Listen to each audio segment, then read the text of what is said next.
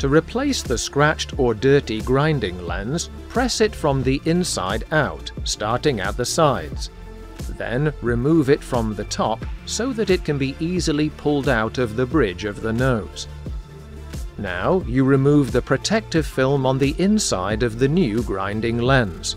In addition, you can now remove the outer protective film, but only at the edges, in order to protect it until the very end.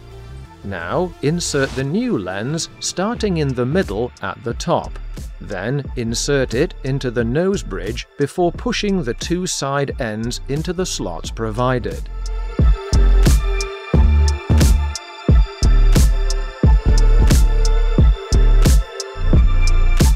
Last but not least, you remove the outer protective film and you have the perfect view again.